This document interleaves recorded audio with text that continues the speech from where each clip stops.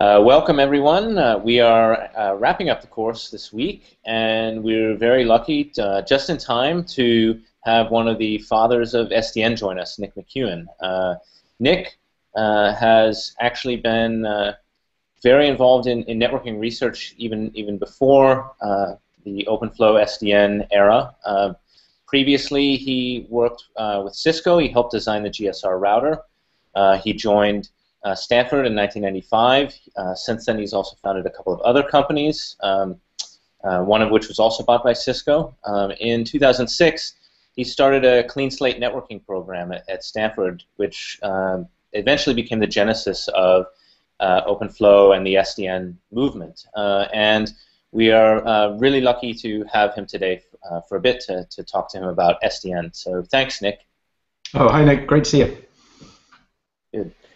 So I wanted to start out by asking you for some your perspective on SDN success.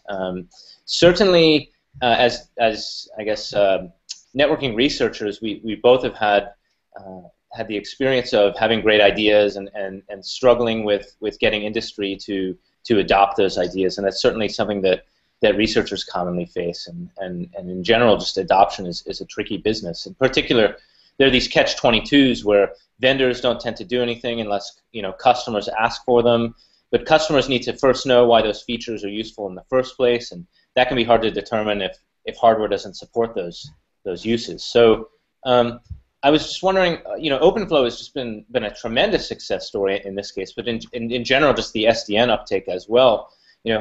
How did you kind of manage to break that catch-22? I mean, what was it that sort of allowed vendors to start picking this up and sort of break that logjam? So I think there's two.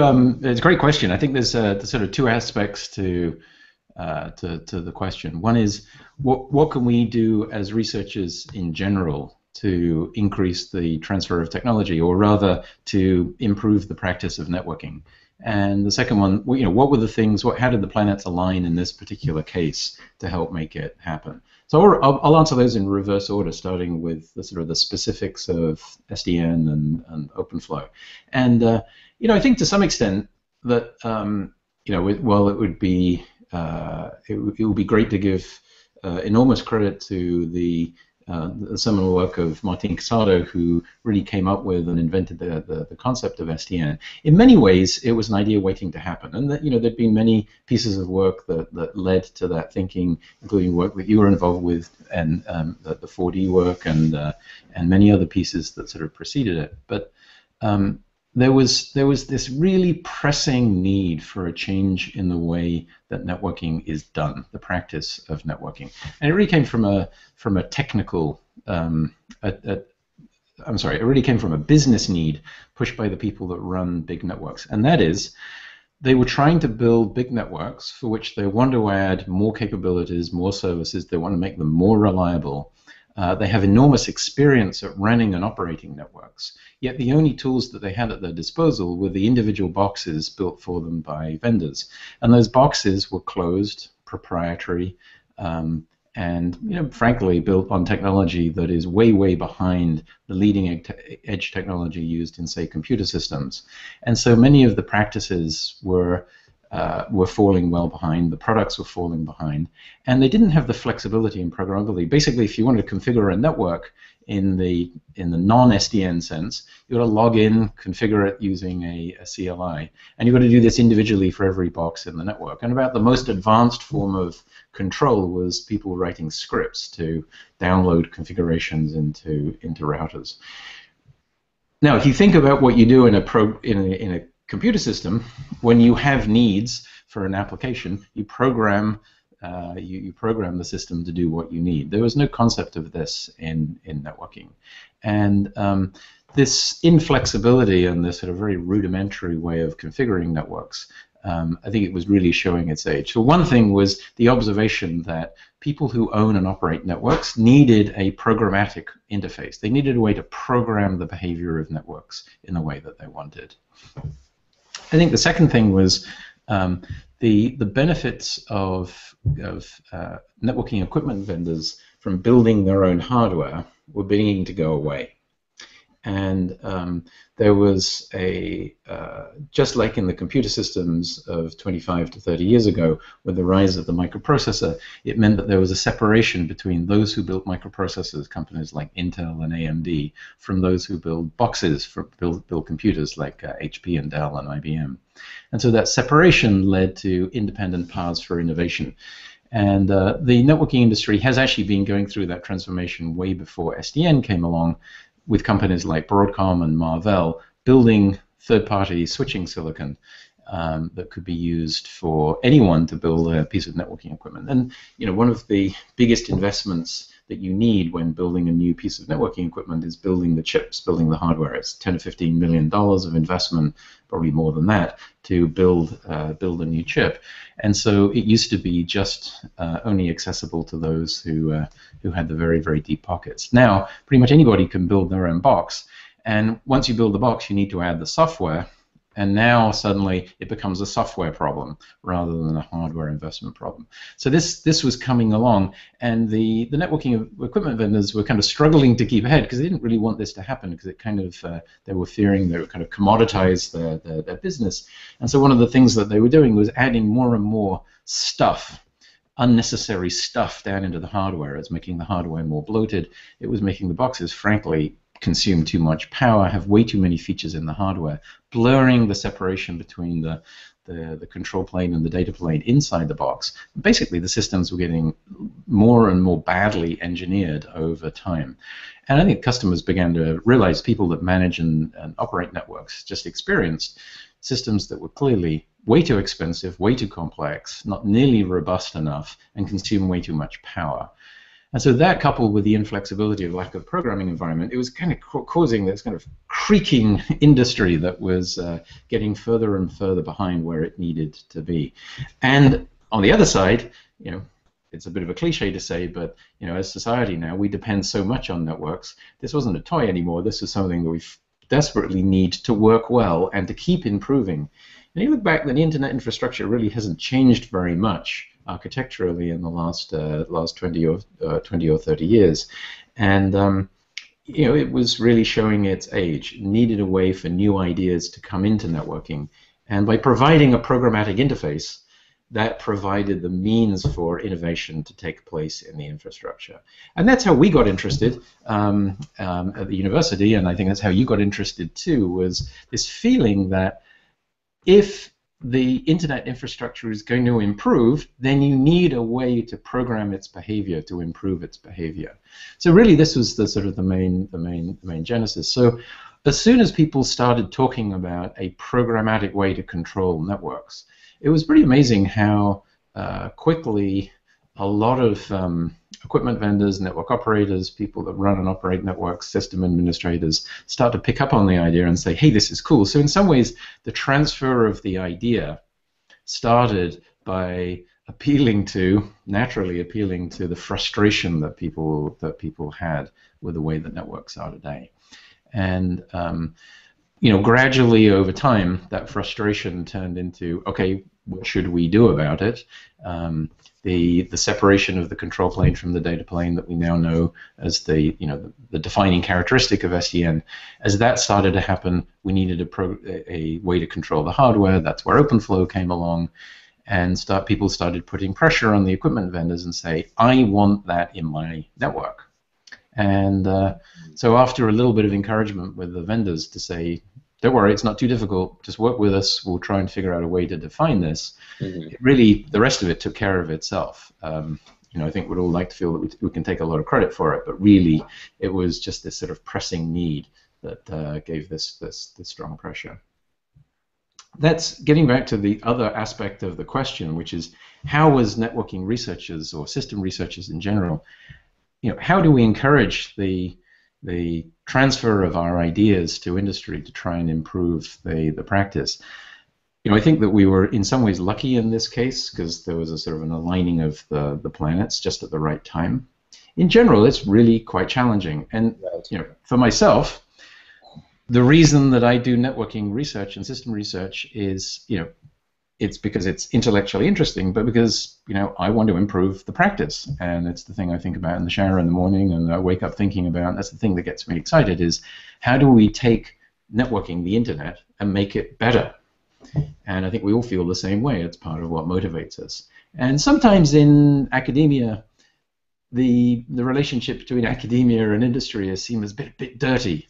But we work in a vocational field. Engineering is a discipline which is all about the practice. We're merely trying to help improve that practice, either by ideas that are intellectual ideas that have a long time frame, they could have a short time frame, but it's really fun, and I find it really exciting to think about how to transfer those ideas and actually improve the practice. And one thing that I've learned that was very relevant to the whole SDN story is the most interesting ideas are the ones that when you first take them to industry to talk about them, they usually hate them. They usually hate the idea. They're the most interesting ones. For a long time, I worked in the design of switches and routers, which was really about how you change the insides of a box. And the ideas were, what we decided early on was, if the ideas had immediate use and application to industry, then we should start working on them. In fact, I had a deal with my PhD students that if we went and talked about these ideas to folks in industry in the first few months that we were working on them, if they thought it was a really, really good idea, then we'd immediately cancel the project. and the reason for that was, if it was so pressing a need for them, they should be working on it. They had more resources, more people, they had a bottom line to worry about. They could do a much better job than we could. So we'd say, you can have all the IP, you can have all the ideas, we don't care, you just take it and run with it. That's great. Do whatever you want. Go knock them dead. And but the really interesting ones are the ones that when you go and talk to people who are in the practice, that they kind of, their first reaction is to go, huh? You really? Is that doesn't sound like a very good idea to me, or what are you talking about? That's a kind of an indication that, oh, maybe you're onto something. Of course, it may be that the idea is really stupid, but the ones that are really, really the knockout ideas are the ones where the first reaction is, that's a really stupid idea, and then you look to see if they're going red in the face. They're getting really, really red in the face. Then you know you're touching a raw nerve, like, oh, this is a part of the industry they're trying to keep closed or keep to themselves. And this is the SDN story in our case, which is when Martin had been working on the SDN ideas, in particularly ethane. I was there. We went with Scott Schenker, and we went and gave a talk to a couple of companies. One of them was Cisco, as it happened, and explaining the basic idea. And there were 40 or 50 people in the room that got increasingly angry and cross and red and frustrated and said, "This will never work. This is a stupid idea. This can't possibly happen. You can't possibly have a centralized point of administration of policy. You can't have the separation of the control plane from the data plane. It will never work." And we went out into the parking lot, we looked at each other and said, we must be onto something. Exactly the thing that told us that a company like Nicira needed to exist. And in some ways, that was the genesis of the creation of the company. Actually, yeah, you mentioned Nicira, and actually one of the questions I had was actually about that. It actually came from a PhD student who said basically that Nicira was a great inspiration to them. It showed how meaningful research can translate to both impact and also fortune in that case. But in general, as you said, we're very interested in impact, and so as a research advisor as well to Martin, for example, how did you support Nicira, and how would you advise a student to strike a balance between entrepreneurial instincts and academic research? And is it even possible? So I think the first thing is, if you're in academia, be in academia as a researcher or a professor or whatever, because you love research. Absolutely. And you've got to love the intellectually exciting ideas. And if you don't love the intellectually exciting ideas, you don't want to be in research. It'll be a totally frustrating experience. So people who are just pure entrepreneurs that want to go and start companies, don't do a PhD. Don't be in academia. You want to go off and start the companies, and there's plenty of opportunities to do that. There's nothing wrong with that either. But for those of us that made a career in do a PhD and make a career in research, I think you have to ask the question of what is the best way to see your ideas used in practice, if that matters to you. It's not not a big motivator for everybody, but if that matters to you, then what is the best way to do it? And our own experience has been that in every case where we've ended up starting a company, and I think it's about 4 that we ended up starting, it was not because we set out to start a company. That was never the first motivation. In fact, in every single case, we tried to give the ideas away first.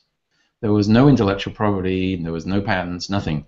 We just went and said to people, hey, we've been working on this for a while. We think this would be a really good thing. This would be a really good idea. Why don't you have it? Why don't you take it? Here are some proofs, some ideas, some papers. Why don't you go and do it? And on every single occasion, it was met with this kind of blank look that we don't know what to do with this, and some skepticism, saying, oh well, if this comes from academia, it's probably it's done by ivory tower academics. They don't know what they're talking about, and we found that it was pretty much impossible to give these ideas away. So in each case, after trying to get other people to adopt them, we realized that we needed to be able to go and demonstrate. And I don't just mean demonstrate in the lab or demonstrate with a prototype at a university. We really needed to go and go through the rigor of trying to commercialize it. And that obviously is much more than just the technical aspect. It's convincing yourself that there really is an application, there really is a need for the technology. And that can sometimes take 6 months, it can sometimes take 5 years. To really flesh out what the business is here. So the way I've encouraged PhD students is, don't try and do this as part of the PhD. I really don't think it belongs as part of it. It's a really big distraction to do it as part of the PhD. Do it after the PhD. Right. See if you can make it dovetail onto the end of the PhD, if that's what you want to do. Come up with the ideas, make sure they're intellectually interesting, make sure that you understand and believe that they have value to others. Go and talk to others. Don't be too put off if they don't get the ideas to start with. And then really, if you can see a path to transferring of technology via starting a company, then okay, then go do it. But for people who just try and rush into doing it and see that as the end, and that hardly ever works, particularly if you do it in the middle of the studies, because it can be very time consuming and a really big distraction. So I think a clean separation by doing one after the other can work. That makes a lot of sense. Yeah, it seems like otherwise you're bound to do a mediocre job at both. At best. Yeah. So personally, I really don't like it when students are working full time while trying to do a PhD. I think that having 2 bosses is no good for anyone. Absolutely. Question about the sort of industry adoption. I mean, we were talking a little bit more about that earlier, but just in terms of what the current state is, just in terms of what are vendors doing right now in terms of SDN? I mean, certainly the ONF is very active. We can talk a little bit more about that. But in terms of vendors right now, do you see a race to support the latest standard of OpenFlow? Do you see that people are going in a lot of different directions, trying to do custom add-ons and or spinning their own thing and calling it SDN? What do you see going on there? And actually, a related question to that is, of course there are standardization efforts, but given the trends towards standardization, of course, the vendors want to differentiate. And what do you see as the biggest opportunities for differentiation in terms of the features or different domains where SDN may be deployed, or performance, or what's happening there?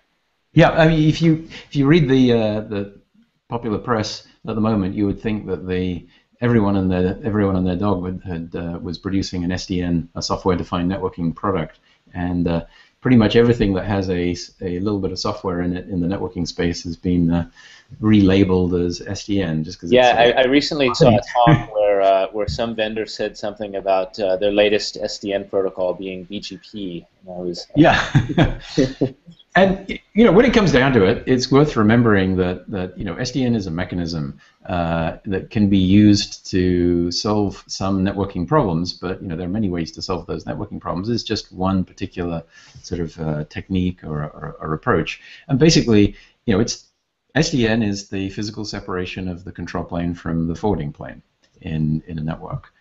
That's it. There isn't really anything else.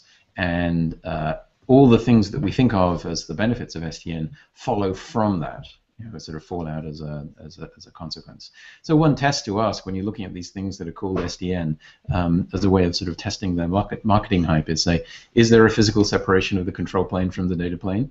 And is it being used to the advantage of the system as a whole? If so, then okay, it's probably fair to call it SDN. And at least half of the things that are being called SDN today clearly are not. But to get back to your original question, there are clearly lots of people trying to figure out what is the best way to either create commercial products that are sort of SDN products, and a lot of people are doing that. There's lots of companies that whether they're members of ONF or part of the Open Daylight consortium and various activities like that, you'll see them sort of popping up. And I think it's a widespread, very honest effort to try and figure out what the right products are. There's clearly a lot of development going on at all the traditional networking companies. They all have large programs and large projects of building SDN products. Whether they are SDN that happens to have OpenFlow in the middle or not, there's clearly just one choice. There's all sorts of efforts, and I think you'll see it being applied to. Clearly, it's already being applied to the data center, to the inter-data center WAN. There's lots of efforts to put it into mobile networks, cellular networks, backhaul networks. And you'll start to see it put into the public WAN, I think, over the next few years. Campus networks, enterprise networks, starting to be products being developed there. But it's still in the fairly early stages. The technology is only 5 or 6 years old, and so I think I'd say that we're still in a stage of learning about where it can be applied, how it can be applied, and what the right interfaces are. When it comes to the OpenFlow interface, if you're going to separate the control plane from the forwarding plane, you need some way to control the forwarding plane. Doesn't have to be OpenFlow. It could be almost anything that gives you. It could be a full CPU x86 instruction set that you use to control it. It's convenient when you're a control plane writer or programmer if most or all of the switches have the same interface, can be programmed through the same interface to make it vendor agnostic. That's just really a convenience. So OpenFlow provides that convenience to the software writers to provide a sort of a common, almost like an instruction set for forwarding. When it comes down to it, OpenFlow is just a sequence of match plus action primitives, just reflecting the fact that we talk about flows as a collective term for packets. The flow could be TCP connection, it could be a prefix, it could be all the packets going to China. It's just a convenient that we've always used. So it's a kind of a convenient paradigm, and pretty much all networking switches and routers, when they see a packet, they match on bits in the headers, they figure out an action they want to perform, and then they forward it. So really, OpenFlow is just kind of a reflection of what these boxes did anyway. It's just a convenient and almost brain-dead reflection of what people have been doing for a long time, just in a sort of a slightly more abstracted way. So it's always OpenFlow came, I think, as a natural consequence. There could easily be a better version of it, a completely alternative version of it that gives you that same expressibility, and that I think we'll see various flavors emerge. But I think the reason that people are sort of coming together around OpenFlow in particular is just it's convenient to get together around one. I mean, I think we could all look at IPv4. You've got to start somewhere. Yeah. Yeah, IPv4 and say it wasn't perfect, but it was pretty damn good, and it was good enough. And so people gathered around it and standardized it and used it. And really, the only reason there needs to be an OpenFlow standard is because people build hardware. If it was all software, then if all the switching was done in software, you don't really need a standard protocol. You could just define that interface as needed when you were sort of instantiating the network. It's convenient if people are going to invest tens or hundreds of millions of dollars in producing hardware. They want to know what interface they need to put on it so that people will use it and buy it. And so that's why most of the effort is around standardizing it on behalf of the hardware switch vendors. pretty much all the hardware switch vendors have got some kind of development activity. Most of it is focused around, I think it's OpenFlow 1.3, which is the sort of the most recent of the standards. And there's sort of conformance testing and bake-offs that go on, as you would expect for sort of interoperability testing of those products. And so there's quite a lot of activity going on in that space. Again, like for SDN as a whole, it's kind of early days still. I think a lot of people are trying to figure out how do they, what are the right features to put into that product? First of all, they have to put OpenFlow in there, but do they then use the extensibility kind of capabilities of OpenFlow to add in their own special secret sauce, extra priorities of priority classes and encryption in the forwarding plane, and all sorts of stuff like that. So people do that, and it provides a means for them to differentiate, which is great. And so I think that that we'll see more and more equipment vendors do that. I do think when we look, we'll look back in 15 or 20 years, and my prediction is that pretty much every kind of network that we use today, data centers, WANs, home networks, everything will be SDN in the sense that it will have a separated data control plane from the forwarding plane. It will probably mostly use something that looks a little bit like OpenFlow to control the forwarding plane. But really, the critical thing, the thing that will change the network, is the fact that it's the SDN piece. And in some ways, OpenFlow is a tactical way to help that happen.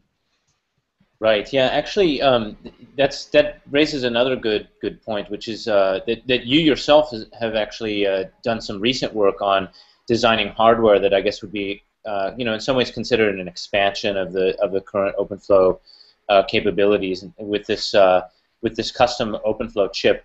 And we talked a little bit about the chip in the course. I gave an overview of its architecture. I was sort of curious there. I mean, it's sort of built on the observation that you mentioned, that basically everything is sort of simple match action or some combination of matching and actions. I was wondering if you consider that chip, for example.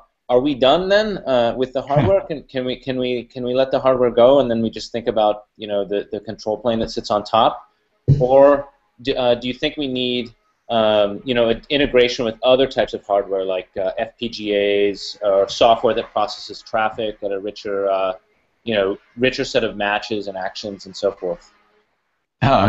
Good question. So, of course, we're never done, but to sort of put that into perspective, that particular chip architecture. So that came about from a collaboration that we did with Texas Instruments, TI, starting a couple of years ago. And it came about by asking the question, not so much how could we improve OpenFlow, but in the light of SDN, if you want programmatic control over the forwarding plane, what could you put into the chips, the switching chips, that was really low cost, really easy, really low power, didn't take up too much area, that would give you the flexibility that the control plane would want? And then asking the question, well, how much does it cost in terms of increased area or increased power? So we really wanted to understand that. And lucky enough one of the sort of surprising stories of SDN is, as I'm sure everyone is already familiar, SDN was made possible not really because of a better understanding of networking. It was the coming together of software thinking and software processes and a software mindset and distributed systems to solve networking problems. Right, it was the bringing of lots and lots of people from the software community and the distributed systems community into solving networking problems, and something similar is happening, I think, or will happen in the hardware, which is networking switching chips in the past have been designed and built in a very fixed function way. They're basically a pipeline internally. This is the sort of the common switching ASICs that start by doing sort of layer 2 Ethernet processing, then layer 3 processing, and then layer 4 processing. There's this sort of fixed, very hard to change pipeline. And it sort of makes sense because almost any environment in which it operates, it's going to be Ethernet and IP, and maybe it's used as a firewall, and maybe it does MPLS, and maybe it does a little, but it's sort of this fixed function device. SDN is all about having control, programmatic control of the network as a whole, including programmatic control of the forwarding plane. And if you want the processing to be done in a different way, for example, you want the header bits to be used in a different way, you don't want to have the application to worry about it. You just want that to be taken care of and decided in the field if need be. It's a little bit how memory management is done. You don't want to worry about where the particular bits are in memory. You just want that to be taken care of at a lower layer. So if you want that flexibility, then you can't have this fixed function pipeline. Then those two things don't get together. Go together. You need a little bit more flexibility in what bits get processed in what step of the pipeline. So the question then is, well, do you just throw everything out and say, well, you should just use software instead, right? Just use a general purpose CPU. You could, and in some applications where the bandwidth is low enough, for example, my Wi-Fi router at home, then it's perfectly fine to use a general purpose processor. But for about 20 years now, there's been about a 2 orders of magnitude difference in the speed custom switching silicon from general purpose CPUs at processing packets. It's a very specific function, matching on headers, doing actions, and so it's unlikely that a CPU is going to have the same capacity to process packets in the plumbing layer, sort of this plumbing of packets. So it's worth thinking about what should that switching ASIC be so that it gives us more flexibility but doesn't become so slow and high power as a regular CPU. And you may be familiar with network processors and NPUs. They were very popular about 10 years ago. And really I don't think they approached the problem the right way at all. All they simply said was, well, probably the best way to do it is just to throw a whole load of CPUs onto silicon, a small number of CPUs, and then throw packets at it, and then you just program it. It didn't really think about the problem at hand, which was that all of these devices, they just do a sequence of match plus actions. So this chip design, we were lucky to have involved in the project. A couple of people have a lot of experience in designing custom CPUs and DSP chips, where really it's all about the layout of a pipeline. You start with a pipeline and then say, given that I've laid out the pipeline of the processing elements, what else do I need and how do I insert the processing that I need into that pipeline? And the thing that we found was you need very little. You put in a sequence of steps, a few steps in the pipeline, and then you make it possible to match on any bits that you want, either exact matches for using hashing or to a TCAM-like matches at each stage, and then have little processors, which are very cheap this day. You can have tens of thousands of them on a chip. Little processors that will just perform the actions. They're just there to perform the actions, and then describe a set of primitive actions from which you can build interesting ways to process packets. And the important thing is to make that whole pipeline independent of the protocols that we use today and independent of the ordering. In other words, don't make it so that it's L2 followed by L3 followed by L4. It's bit manipulation followed by bit manipulation followed by bit manipulation, which all gets defined after the fact when it's in the field by the way that the control plane chooses to use it.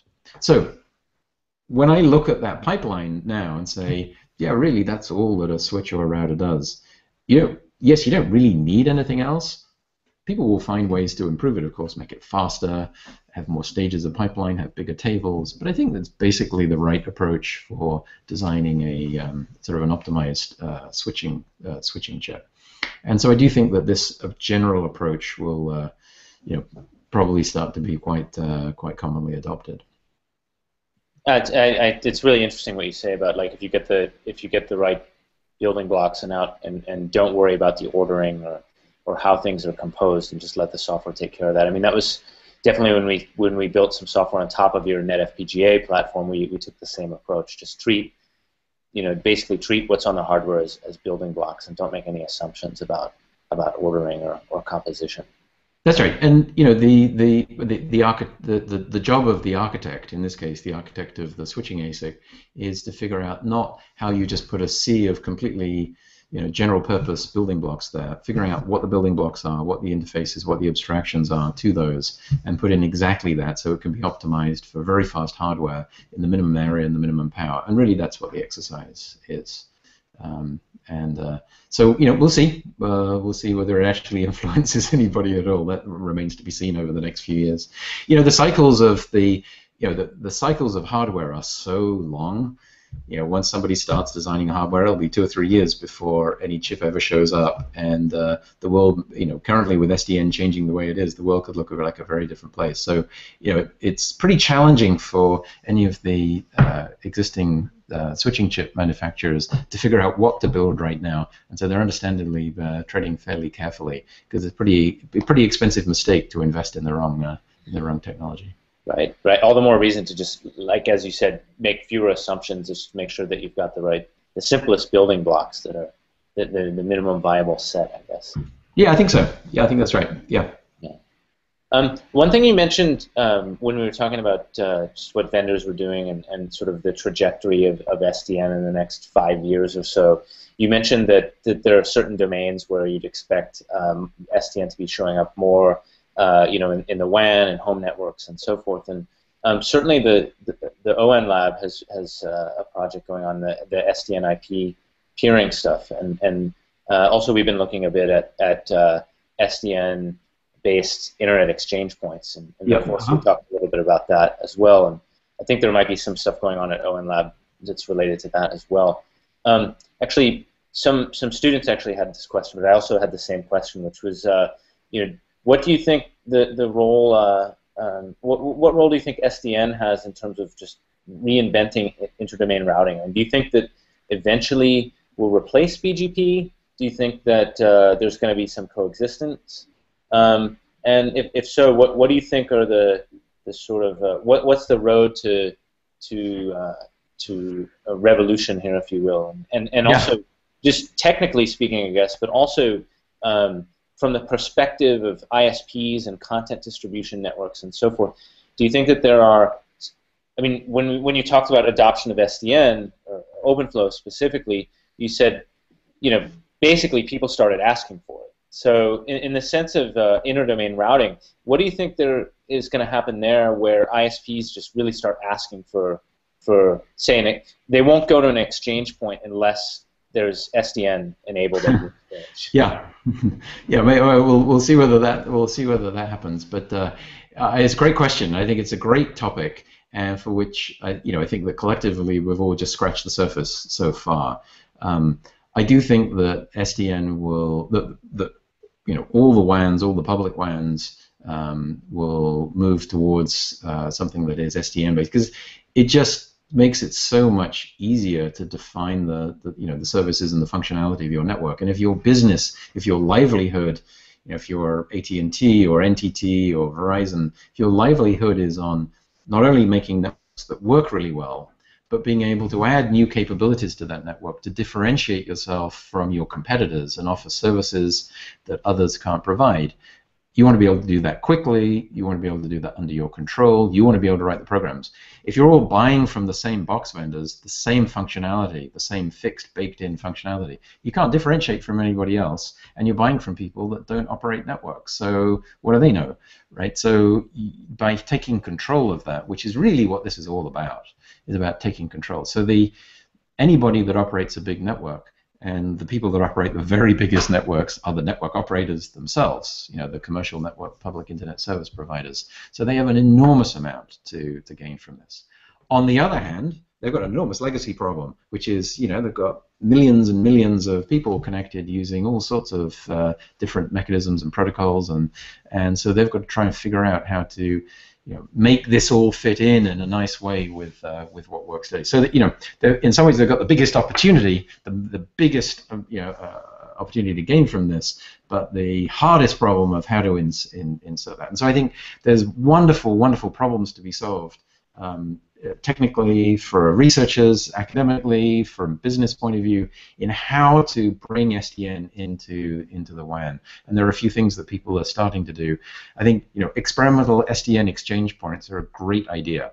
So where there's an exchange point where everybody agrees that you can peer using BGP if you want, but if you would rather peer using some other mechanism that is mutually agreed by the parties at the peering point, you can do that too. You could peer at layer 2, you could peer using MPLS, or you could invent something that was a completely new way to peer. So I think these SDN exchange points will help tease out what sorts of opportunities there are, and it'll allow people to experiment with some ideas. So I applaud what you've been doing to try and encourage that, and I think it's fantastic that these things are starting to happen. I think we need more work in that area to really try and understand it. There's work that people are doing in trying to test out ideas with Internet 2.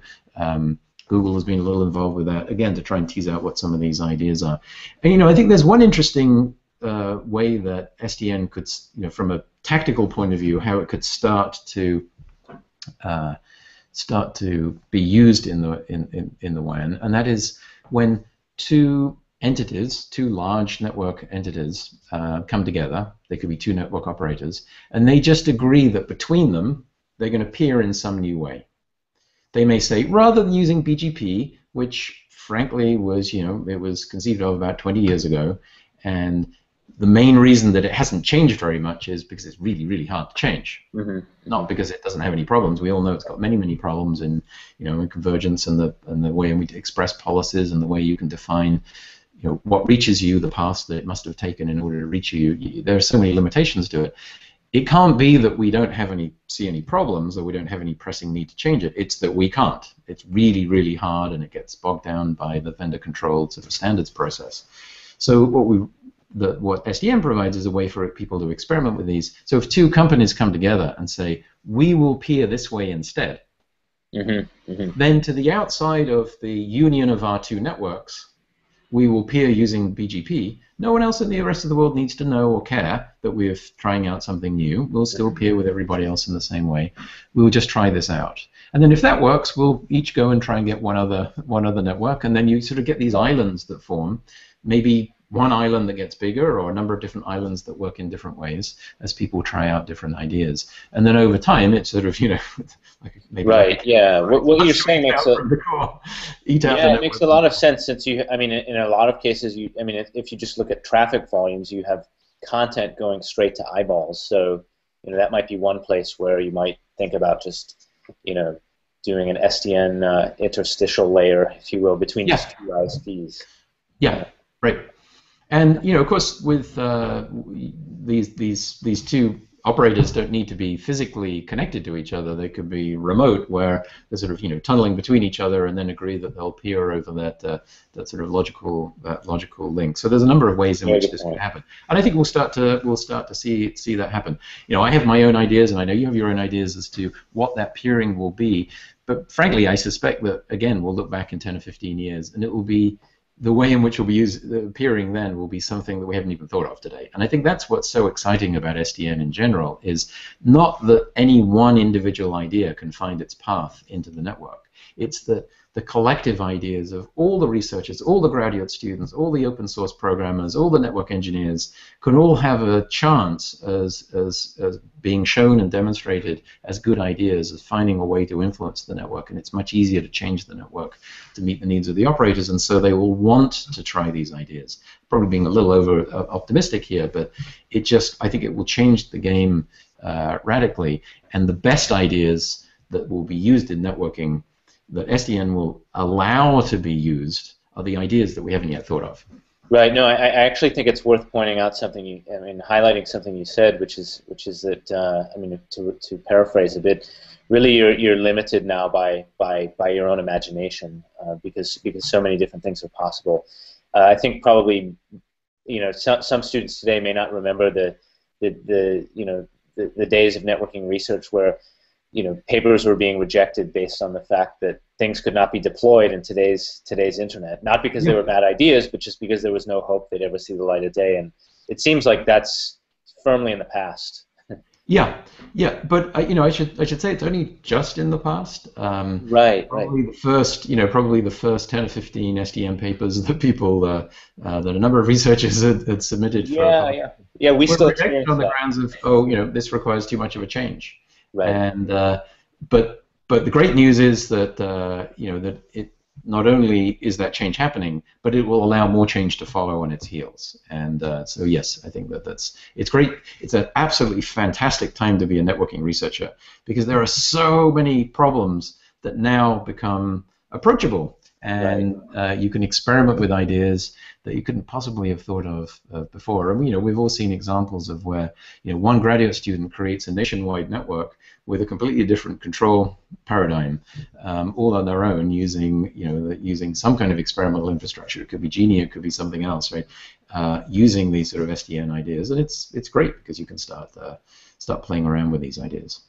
Yeah, absolutely. I guess one other related point to that I thought of too was that typically we've been a pretty performance-oriented discipline, and now with SDN, of course, there's so many new things that we can do that really talk about. I mean, you talk about thinking about ways to make the internet better, and there's so many things involving like security and network management and ability to troubleshoot and so forth that aren't really performance oriented. And certainly one question I had there is in some of your own work in these areas, like in troubleshooting, for example, your header space analysis work and things like that, how do you convince yourself, or how do you convince other people that you have a good solution when it's not just as easy as this runs 10% faster or consumes 10% less power or what have you? I mean, it's no longer quite so easy to convince ourselves that we've got something good, right?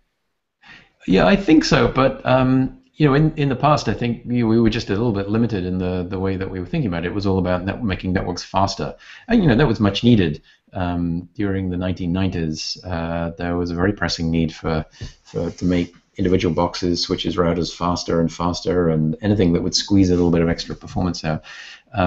Clearly, with the growth of video, there's still a need for increased performance, but the thing that is so lacking is the flexibility in the way that we control networks, the way that we make them reliable, the way that we make them more secure. And so, now the thinking is being towards, how you control, how you manage networks. And, SDN is first and foremost about giving that programmatic control. So it's mostly going to be about the features, the use cases, the new things that you could do that you couldn't do before. And,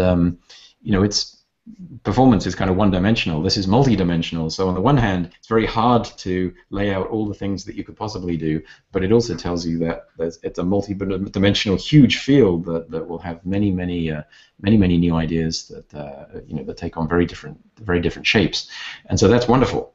Now, eventually, clearly, people aren't going to want to use SDN unless you can show that, at the very least, the performance isn't degraded. And there'll be some terrible car crashes that will happen in the early days, I'm sure, and we've already seen examples of where switches were too slow, the way that the CPU controls the switch was too slow, or controllers that were too slow. But these are things that, by adopting practices that come from the software community. So, for example, a lot of people still describe SDN as if it's a centralized control plane. Well, I think for quite a number of years now, we moved on past that and say, no, really, what that separation of the control plane from the data plane allows you to choose a distribution model for the state and the control plane independently of the number of boxes you've got in the network. So you now choose your distribution model for the control plane, and that distributed control plane controls the switches that it needs to switch. But you solve that problem once, and then from there you build the applications on top, right? Now, okay, that's great, but now you can adopt all of these techniques in scale-out computing and distributed systems to make that distributed control plane really, really good, really robust, and highly performant. And so now people can steadily work away at improving that. Today, with networks, that's almost impossible to do because all the control plane is buried inside the proprietary closed boxes. And so it really makes it possible for these ideas to be applied and for the whole community to work at improving them. So I think that I'm sure it's behind in terms of performance from the legacy networking approaches, but it's on this trajectory of where it will sort of far exceed it in the long term, just because it'll allow more people to work on it and bring more ideas and to use these good practices that have been developed elsewhere. Definitely. Yeah, I think it's interesting what you mentioned about, sort of this still, lingering misconception about the fact that the control plane has to be centralized, if you will, and in fact it doesn't, as you mentioned. And one of the things that I wanted to ask you about was just in terms of course, there's been a lot of distributed systems research over the years in terms of consistency and so forth. And obviously, like when we did the RCP and we were talking about like distributing the controller, if you will. Yeah. RCP, so that was one of the first questions we grappled with, and we did a few things there, but it seems like there's been a lot more work in recent years on consistency models and distributed systems. And I'm wondering, do you think that these two communities or groups of people who are working on distributed systems and SDN may benefit in ways? Are there things that we can use that are going on in distributed systems design that may make the design of distributed controllers better? Oh, absolutely. I mean, really, SDN.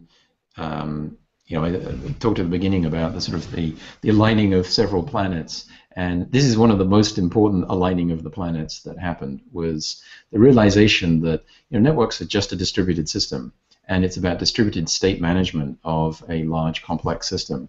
And so it was when people with enormous amounts of distributed system expertise and skill and experience came into networking that that transformation started to occur. Martin and many of the other people who were so very instrumental in the early ideas, they were basically coming in with that distributed system mindset and applying it to networking. And so there's a huge amount more, I think, to be gained from walking down this path, and I think that's where a huge amount of the innovation will come for the control planes. So building a control plane, a simple single centralized control plane is pretty easy. It's making it distributed and applying many of these consistency models and picking the right way to do it,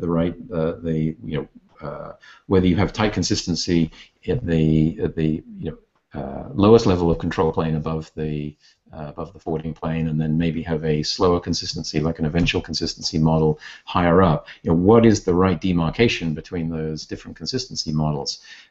What's the best way to implement it? What ways actually work in practice? There's a lot of academic papers about distributed systems, but when they're actually applied in practice, many of them fall short. And so there's a huge amount of work to be done in distributed systems. It's already being done because of the need for many other internet applications. So I think really there's an enormous amount of low-hanging fruit for people who come in from the distributed systems or are familiar with those techniques and apply them to networking. Very, very cool. I wanted to ask like a little bit more about just research areas in general. I mean, obviously we just talked about distributed systems as being like one area where there's low-hanging fruit. Interdomain routing was another that we chatted about, and then I remember a talk that you gave at the Open Network Summit maybe 6 months ago where you were talking about troubleshooting as being perhaps one of the troubleshooting and debugging of SDNs as being sort of another area where there's kind of low-hanging fruit.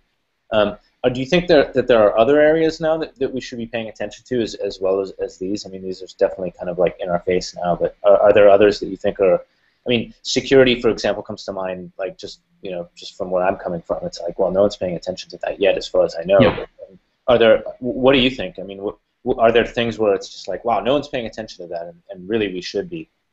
I mean, I do think that probably the biggest, the security is the largest topic for which there's a very small amount of attention being applied right now. I think there's a huge amount of great research to be done, great exploration to be done in security for SDNs. Going back to one other that you mentioned, which is sort of troubleshooting and making networks work, or how does SDN help us to make networks more reliable, or to troubleshoot them, or to make sure they don't break in the first place? I think is a tremendous and a huge opportunity. When I think that when we look back in 15 or 20 years and say, what actually did SDN do for us? What is it that it changed about the way that end users perceive the network? And I think it will be that we experience networks as more reliable.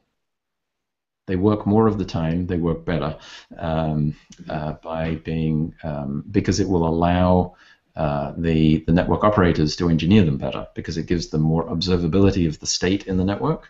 and it gives them more controllability of that state to make the network work. And so I think we've only just begun. But I think it's really interesting if you look around at the huge amount of work that's being done in this area, at Princeton, at Cornell, at Berkeley, at Stanford, a whole bunch of different schools, and your work, and then Brighton's work at the Urbana-Champaign. There's an immense amount of work going on amongst the schools and amongst the people who have sort of been thinking about these ideas for the longest. And so I think that tells us something, that there's just an immense amount of research ideas there. And so for someone looking for interesting research topic, I think that there are going to be whole workshops and conferences that are about formally verifying networks, testing and debugging networks, trying to figure out when networks go wrong, what caused that problem. And really in traditional networks, the state in the network is carried in the forwarding entries in the switches and the routers, which was put there by all sorts of different reasons. It was put there by protocols, it was put by local configuration, it was put there by scripts, it was put there for all sorts of reasons. The state is a complete mess. It was many individual entities writing it, and the only tools that we have available to us are things like ping and traceroute. And what are we doing? We're trying to figure out what that state is and why it got there by sort of trying to pattern match with things we've seen in the past. With, oh yeah, that's a kind of an error that I saw 10 years ago. It's not telling us what is the state, what wrote that state, and why, and is the reason that it's there consistent with our original intention for the network. So now in the SDN model, the intent is encoded in the application at the top that writes to the control plane what it wants the network to do, which writes to the forwarding plane how it should forward packets. So there is all the state control and configuration goes down. Everything that we see in the forwarding plane should be there for a purpose that was determined by the control plane and an application sitting on top of it. So now we can look at that forwarding state and we can compare it with the original intent and say, is it consistent? This is totally unlike the way that networks have worked in the past. Exactly. Yeah, you have a way of explaining what's there, if you will.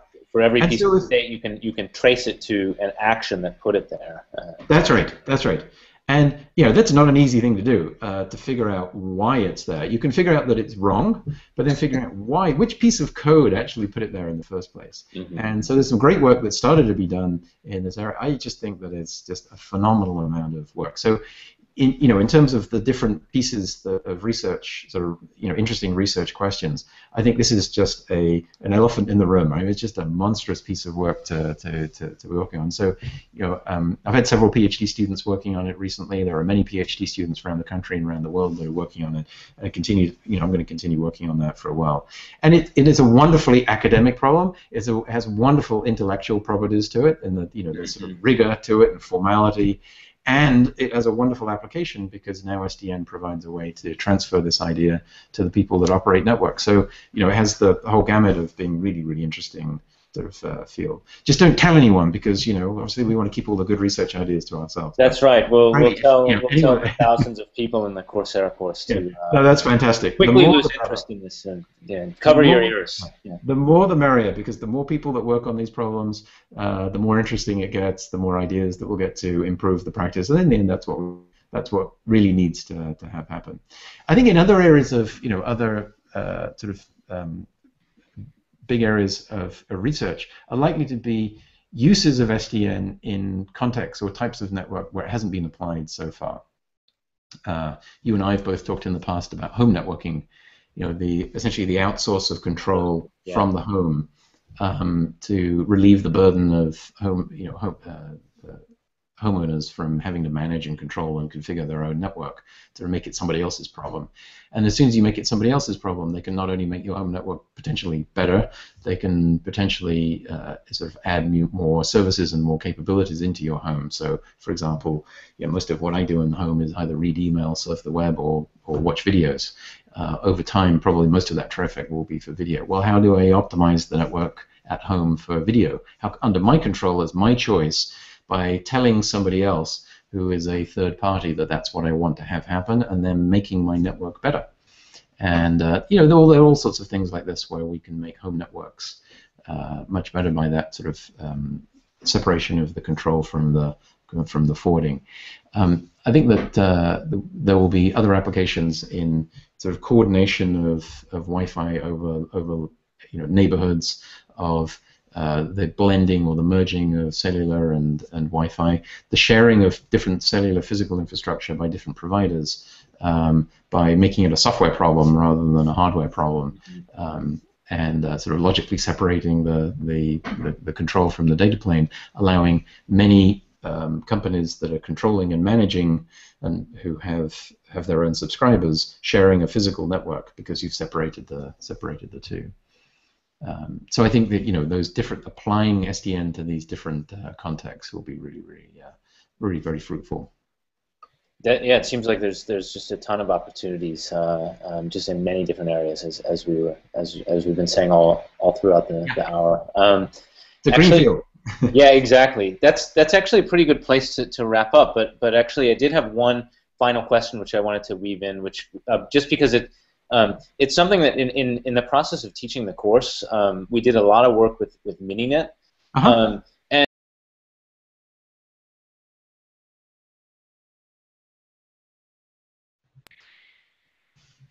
Oops, still there? Don't know what happened. Yeah, I think we need SDN to sort of improve reliability there. We've done a lot of work with Mininet, Uh-huh. and one of the things that really opened my eyes about Mininet is that we can basically completely emulate the network, right? And then we can have students or researchers or developers or operators build their own control platform, right, or a control program, and then that's the actual binary that might run in a real network. So previously we had a hard time convincing ourselves, like, okay, well, we've got this emulation in Emulab or a simulator or what have you, and how do we convince ourselves that that's going to really work? Well, we actually have no idea, because if we take the simulated BGP and then drop it in a real network, like, who knows what's going to happen? But with Mininet, I think one of the most beautiful things about it is, like, you've got real code running there. That's your real control code. And then you just slide your emulated network out and you slide a real network in, and then you're good. Just in working with it, as I've learned more about it, I think that's one of the most beautiful things about it. But one of the things I wanted to ask, it's definitely relevant in the context of what we've talked about with interdomain routing, is Mininet's still limited to, like, emulation and on a single laptop. It's really very much like single network emulation, and also doesn't really have any wide area elements. Like, doesn't really talk about emulation at global scale, if you will. But certainly one of the things that I wanted to ask you about, just in terms of the future of SDN, Mininet, the directions in interdomain routing, is, do you think it's possible to extend that kind of emulation environment for emulating wide area interdomain routing scenarios? And if so, do you think it's a good idea? Do you think it's possible? Like, what are your thoughts there? I think it's a great question. When Bob Lance and Brandon Heller first came up with the idea of Mininet based on the lightweight virtualization that's built into Linux, to start with, just the sort of simple container mechanism seemed like such a good way to do exactly what you're saying, which is you develop your code for the control plane and then you just move it seamlessly into the network. And a lot of the early efforts were just seeing whether that was true or not, and we and others did a number of different sort of experiments, sort of just validating that was in fact the case. And then we began to realize that this potentially will be a lot more powerful approach. For example, if you're doing emulation, the basic Mininet provides you with essentially a functional verification, testing whether the features are correct, but it doesn't tell you anything about the performance or the speed. And so we started to think about how you would do emulation up to a point that limited by what you can emulate on a laptop with a laptop CPU. But within that constraint, can you emulate the performance characteristics of a network as well? And so we started to see that there seems to be a lot of promising ideas there, and we've been using it to sort of reproduce experiments that were done on real networks and test and compare them to see whether the performance matches. And in many cases it actually does quite well. And then there's other direction you can say, well, what if I want to do a bigger network? Now I need to actually put this over multiple laptops or multiple servers. Just having on a single server is convenient, but clearly much more scalable if we can put it on multiple. So there is work that we've been doing and is going on at the Open Networking Lab, but I think other people are working on this as well, as to how you essentially do a cluster edition of Mininet. And Exactly. And so I think that will definitely happen over the coming months. You're asking a slightly different question though, which I think is a really interesting one. Beyond just having scaling Mininet itself, so you can emulate larger networks. What if you are emulating networks that have completely different address spaces or address spaces that correspond to different domains? Now, the namespace abstraction within Linux is very nice in that it allows you to have that control over the address space. So in principle, it should be possible. But hey, this is a great project. This is a great project for someone to take on and figure out exactly how to work. I don't see any technical roadblocks to doing that, but the devil will be in the details. So I think it would be a great thing to do. I think the ability to be able to test out new interdomain routing mechanisms prior to anyone trying them in, say, one of these new exchange points, SDN exchange points, will be phenomenally valuable. I think it would be really, really useful. So yeah. I hope it happens. Yeah, no, something to work on. I suppose, like the ON Lab is doing stuff in this area, and we are too, and the group at Princeton and so forth. I think now we've got a lot of fuel to go light some fires in this area. So one thing that I've started seeing happening in networking, and this reminds me of it, just in the last few years, is there's a sort of a sea change in the way that we all approach research, and that's the much more sharing of building blocks. No, they're not building blocks like a bit of a simulator. They're building blocks that are bits of networks and bits of network infrastructure that are represented in software, and sort of all building off each other and all exchanging stuff and testing and reproducing each other's ideas, or then sort of building on top of something that someone else has created. You can test it in something like Mininet or an actual SDN network and see that it functions correctly, and then say, okay, I'll trust that now and I'll build on top of it. So this is how systems research is supposed to be. It's never really been like that in networking before, so it's pretty encouraging. Exactly. I mean, it's super awesome. I mean, even in the context of the course, and I think that it's a huge tribute to the Mininet designers, right? I mean, you'd never imagine that we would be having thousands of people basically running their own version of the same network. And then not only that, but what you said is exactly right. I mean, we've had them basically start with Mininet, but then build up POX, like use Pyretic on top of that, and then we've had them build Resonance on top of that. So, doing that in a small classroom, let alone on a large scale, is not something I think we would have dreamed would be happening 5 years ago. So it's really, really exciting.